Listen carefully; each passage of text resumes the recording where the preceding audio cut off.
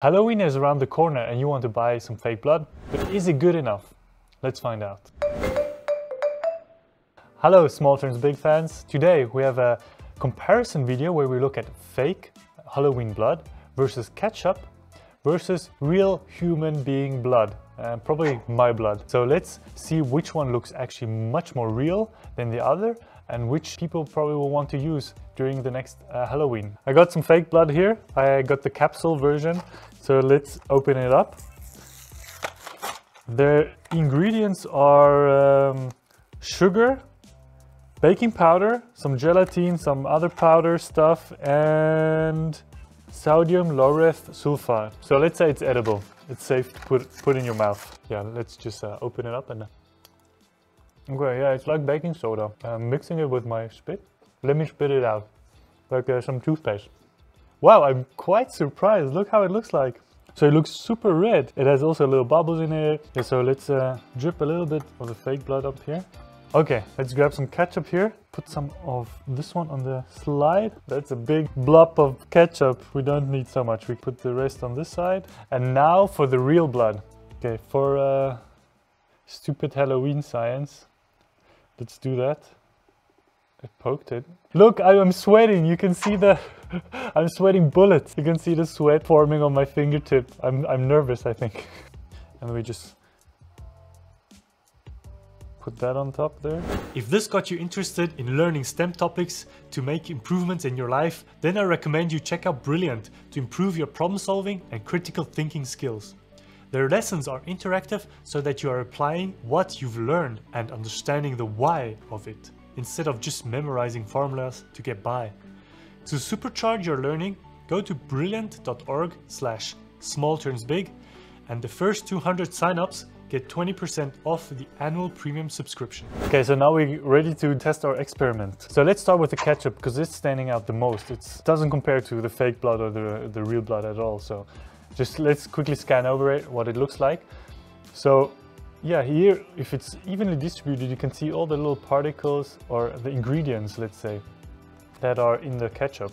Let's zoom in here a bit more. So let's check the ingredients. There's tomatoes, sugar, vinegar, salt, garlic powder, onion powder, everything biological, some salt, some peppers. Yeah, so just some normal food ingredients. Under the microscope, it doesn't look so impressive. Let's take on the fake blood here for a second. So what I like here on the fake blood, it looks super exaggerated, like really bright red color. And also these bubbles are super cool. It's a mixture between your saliva and the baking soda, because baking soda creates bubbles and increases in volume. So this is the result of it. So let's zoom in here a bit. And you can see the bubbles much more clearly then. Yeah, they're forming in the liquid here, in the saliva. It looks like small blood cells actually. This is quite interesting. Let's compare it now to the real blood. Here we got a small tiny blood sample. Yeah, now after a few minutes it already dried up and it's crusty now. You can see how it looks crusty. There's a few layers of blood on top of each other because when I press it on the slide, it's not just one layer of blood, they're like sitting on top of each other. It's not like a classical blood image where you see cell by cell by cell. Let me zoom in a bit more here to the maximum. 220 magnification. A blood cell is 0.008 millimeters, so 8 micron roughly.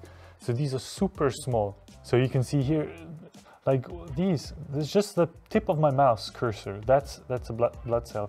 Or if you go, this is a clump already, this dark shadow here. It's like the ketchup. When we spread it out here, it doesn't look like red at all. But actually, if it's in a clump, it's red. Okay, yeah, now to compare with the fake blood, you can see here on the top, it's not so dense. So it's also a bit less red, but it's super bright. And you can see the color is really different if you compare now this one to the dried blood. Totally different color. Because I imagine when you walk around at Halloween, when you broke one of these pills and you let it flow out your face, it will dry up and just stick here. So the effect for Halloween will be much greater if you use the fake blood. because the real blood will fade away in color and the effect will not be so great. And another argument why fake blood looks more realistic, let's say, or in our imagination more realistic, is because of these bubbles. Because the baking soda bubbles up in your mouth and creates these air bubbles. Let me try to pop them here. See how it looks like. Oh, it's a bit gooey. So in conclusion, if you really want to go to Halloween, I would not recommend using real blood. We don't want that.